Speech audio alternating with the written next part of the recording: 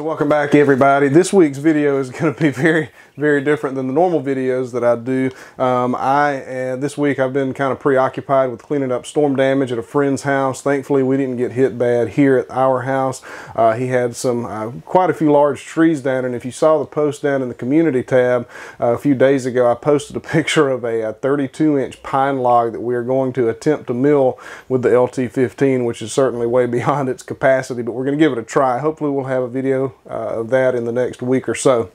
But this week, besides working on that, I've been working on this laundry room here in our house. I've said before on the channel we're in the middle of a home remodel, and I'm working on the laundry room right now, and I wanted to show y'all a tool, and this tool is something that I purchased with my own money just yesterday because I was basically desperate for something to solve a really serious problem that I have in here.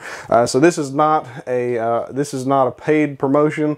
This tool was not given to me. I just picked this up at Home Depot yesterday, and I'm just incredibly impressed with this tool, and I just want to show this to y'all so that if y'all have a similar problem, this is y'all's solution. So let's check the tool out first. This is the Dremel Multi Max MM50. This is the bigger one. I think that 50 just means it's 5 amps. You can see on the bottom right here it says 5 amps. There's a smaller one, and it's 3.5 amps. This one came with an accessory kit with quite a few attachments, not attachments, but different blades. And like I said, I just got this from Home Depot. It was $129, and so far it's been worth every penny. I did get a few extra blades with it, but here's the tool itself. You can see it's the size of, I don't know, I guess it's the size of a Dremel Multi Max. I'm not sure what to compare it to. I almost got the Rigid brand, but they didn't really have the accessory kit that I wanted with the Rigid brand. And plus, this one has an angled cutting head to it, which was a huge selling point for me. If you can see, this cutting head is at an angle. The Rigid one was straight and parallel with the body of the tool. And that angle cutting head allows me to get up into corners, and it has been incredibly helpful. So let me show you all the problem that I'm having. So guys, the lighting in here is just really putrid. I had to take out the light in here to take the ceiling down, of course.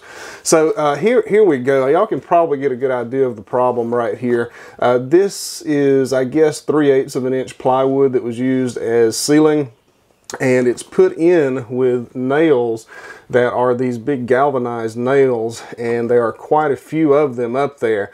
That really wasn't the main problem. That created a challenge, but that wasn't the main problem. The main problem here is that the ceiling was put up, and then this extra closet, then all of the wall boards, and so that created the problem of this ceiling being right above these wall boards right here.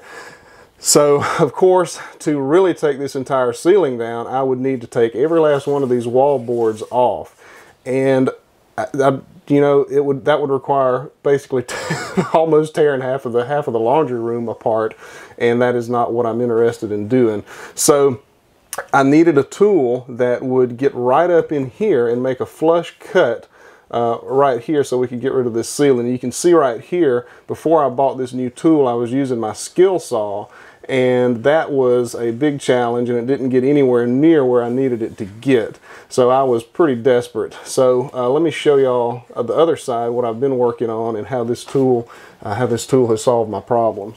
So here's the other side of the laundry room that I have been working on, and you can see how I was able to make a cut that was flush with the rest of the inside wall boards here. And you know, it may be an exaggeration, but that has basically saved my life, or at least saved incredible amounts of effort and time on this little project. So let's get the tool going, and I'll show y'all how it works. So here we go. Like I said, we'll go ahead and put a stopwatch on this so I can show y'all how long it takes to get through this. What is that, about 3 feet or so? Well, we'll just do this panel right here. This is, I guess it's the full length, so it would be 4 feet. So we'll go ahead and start the stopwatch and see how long it takes to get through it.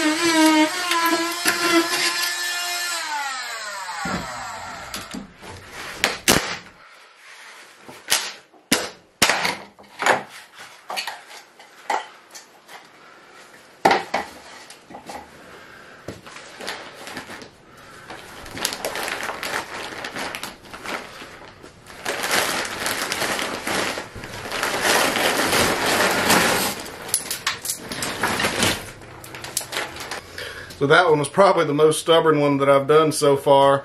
8 minutes, 51 seconds, and I'm going to subtract a minute off of that for moving the camera and for the time it took me to get ready. So we're going to call it 8 minutes. That was one of the most stubborn ones that I've done so far. But let me get up closer and I'll show y'all how we can clean it up with this tool also.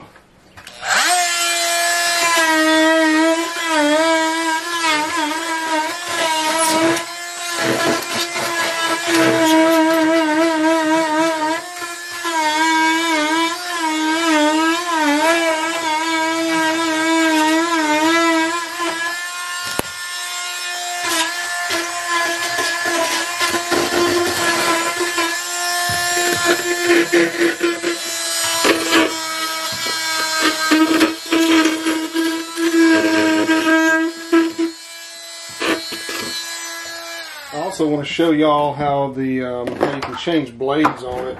I mean, it's a toolless system. Now I don't know how I did that. Oh, I see what I did. It probably got jammed on the ceiling right there, and it kind of messed up some of the plastic. Well, that's fine.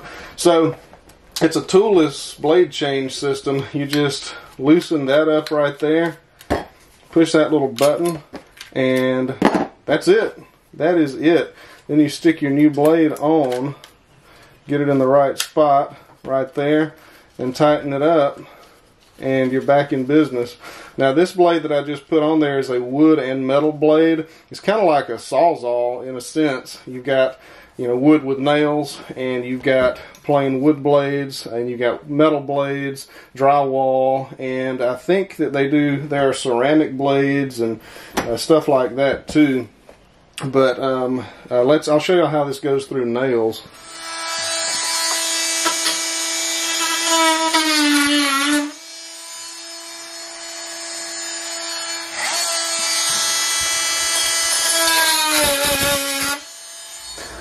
I'll let y'all check out the box here for more information on this tool. You can see there are, I don't even know the extent of all the accessories, I'm sure, but we've got sandpaper right here, drywall stuff. I guess they call it a jab saw or something. It's got a hook on the end. You can cut backwards, I guess.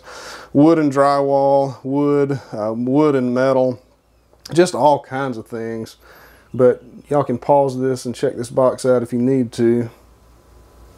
So here we've got a side view here, and you can see all the stuff this thing can do. We've got a guy right here cutting, I guess that's cement board of some sort. I'm not totally sure what that is. We've got somebody sanding steel, sanding an old Little Red Wagon, somebody removing paint right here, and somebody trimming up grout in a tile shower. So it's incredibly versatile. Y'all can pause if you need to. And here's the back as well if y'all need to pause.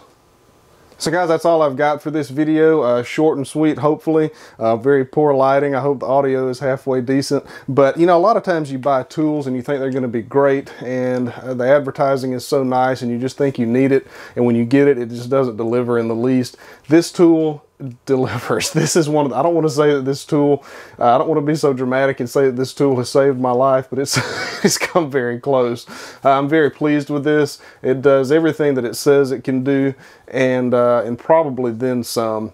As far as the longevity goes, I'm not sure. Of course, I just got it. It's very heavy. It seems to be very well put together. But you know, there's no telling. We'll just have to see, I guess. And it's probably not something I'll use a whole lot after this project. But it has more than paid for itself already in this project. And that's it. I hope that this helps somebody.